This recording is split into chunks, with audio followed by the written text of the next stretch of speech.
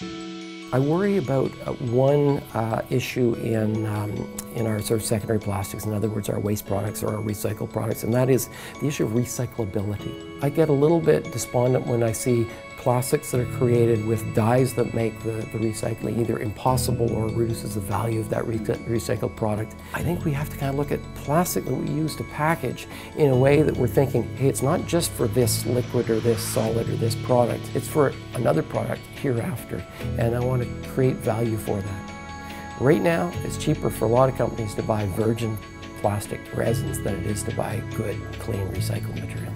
I'm glad you raised that issue because it's an interesting one, because we have a dilemma as a company.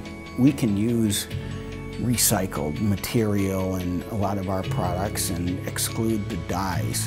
But I suggest that to our marketing team, and they want our product to look pristine on the shelf and highest quality. And if you stick a brown, kind of dye-less recycled bottle on the shelf next to this beautiful red bottle, what's somebody going to buy?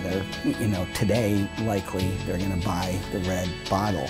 One of the reasons I like to bring attention to this issue is because I would love that brown, maybe uglier looking bottle, someone to buy that because they're aware of the problem and they see it as a solution to the problem, and they see us trying to solve the problem. But until consumers, people recognize that it's an issue that needs to be solved, they just don't know, and they go to the simplest, most beautiful looking product on the shelf. That's a challenge that we have to get people to shift their purchasing behavior to a slightly different looking product.